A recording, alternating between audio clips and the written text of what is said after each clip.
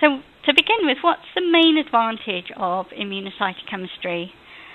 As I mentioned, the main advantage is that you can visualize the precise cellular localization of your target, and even co-localization if you're doing double staining or multiple target staining.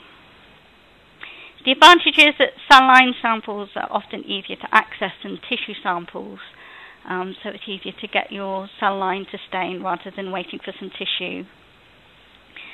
You can also test the effects of drugs such as mutagens, inhibitors and stimulators on the protein expression and localization in the cell culture.